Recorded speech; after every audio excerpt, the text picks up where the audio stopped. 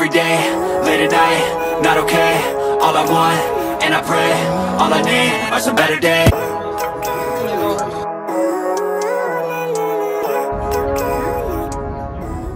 So Steph, the first culinary experience of our trip. Yeah. This fabulous establishment, which is... I want the Nando's. Yeah, wagamama. And the late flight. Yeah. So we were delayed, I think, a total of 2 hours and 50 minutes. So we got a free drink and a free little snack on the airplane. But it was a long wait in the airport until around 10 p.m. or 11 p.m. when we finally took off.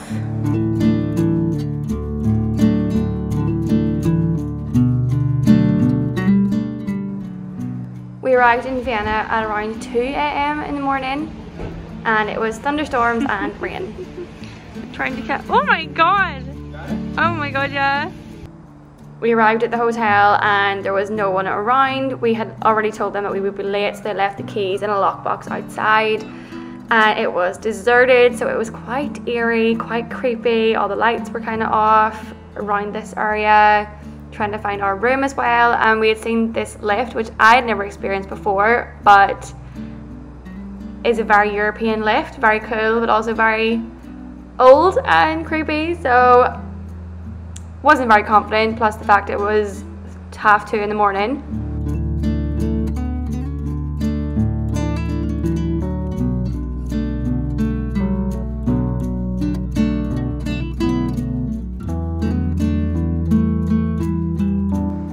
And the rooms were quite old-fashioned. It felt very Bram Stoker, Dracula vibes, I would say.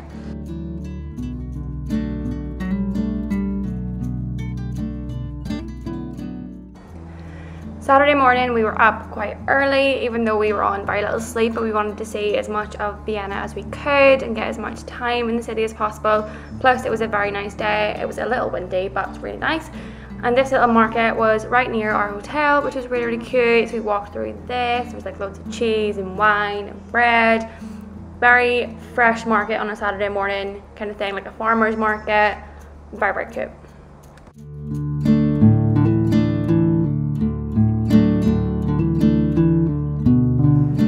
We walked to Nash Market, which is a really, really famous market. Loads of fresh produce, loads and loads of stalls, lots of people, very busy. Also, one thing about Vienna is everyone was starting to drink at like 10 a.m. in the morning, very, very early. But there was also lots of restaurants, cute little cafes mixed in with all the fresh produce, so definitely somewhere to visit.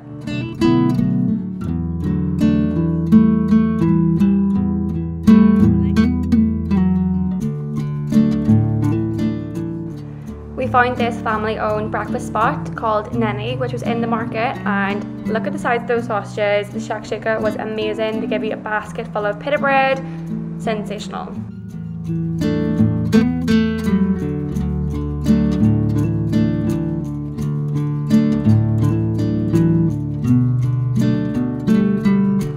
We then went for a stroll around Belvedere Palace grounds. It was busy, it was free to come into, have a little wander around.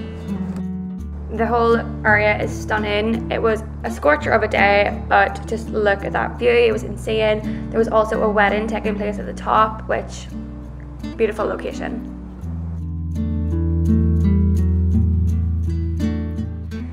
And this is the Vienna State Opera House, which is somewhere we didn't go into, but you can pay a little fee and have like a tour. This is Cafe Stature, a very famous cafe in Vienna. It's also part of a hotel Stature where all the rich and famous stay. A lot of fancy cars were showing up with a lot of important people, and there was a queue, so expect to queue. It was very hot to queue out in sunshine, but the queue does go down very, very quick. This is the interior. It's very, very old, very classic, and these were the old style menus, so you can hold it with one hand, your little wooden palette, and flick through the menu at ease.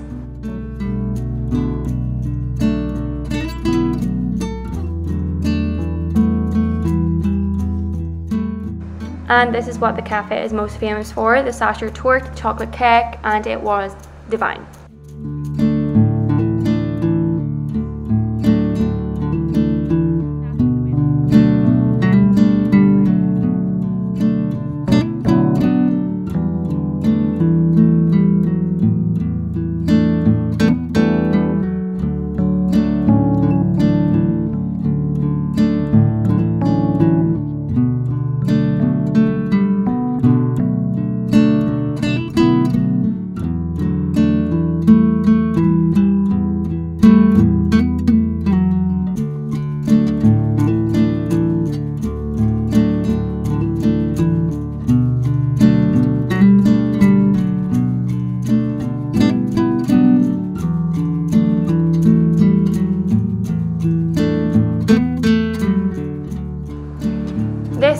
actually a parliament built in. So this is the Hofburg, Vienna, and we arrived to find this food court and like drink festival going on. There was loads of different stalls, lots of different vendors, people drinking, people eating, enjoying the sunshine because it was a scorcher, as I did say, and just very good vibes. Just not what you'd expect at a parliament building, but very fun, very, very nice, and somewhere definitely to come see because the building is stunning.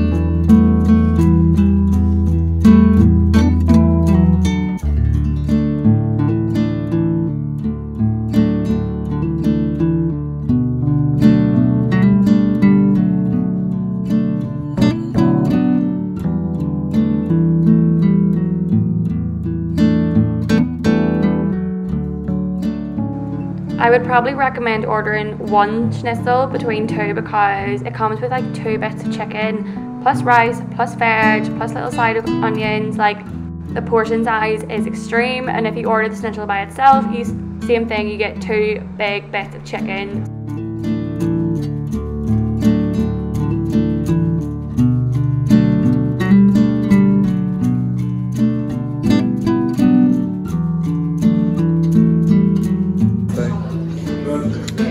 So this is the Café Blanche.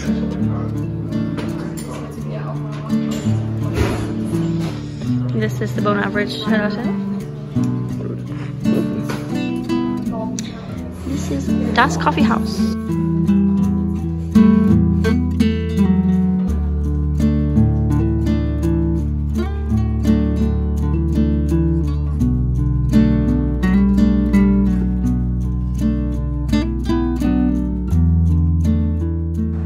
This is St. Stephen's Cathedral. It's very amongst it, very among the shops and in the city centre.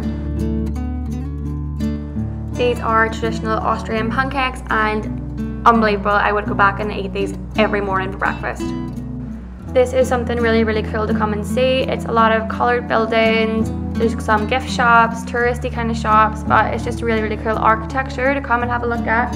It's the 100th Wasserhaus, and just really, really cool to kind of venture out into the side streets and find this crazy style building.